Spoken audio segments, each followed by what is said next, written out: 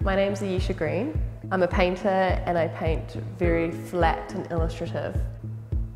The reason I wanted to get on board with this project is because it presented a different type of challenge, a new way to think about painting and a new way to think about artwork in our lives.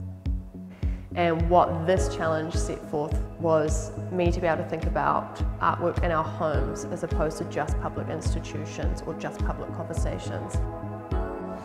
I'm really happy with the result because of the way it's enhanced the flatness and the illustrative style of the work. My artwork can have such a wider audience now, and if people are a bit afraid of going to the gallery, because sometimes it can be quite a daunting experience, and the gallery always seems like a space for academia, but now with this type of digitisation, the work can sit in a home and have a whole new type of audience and a whole new type of relationship with people.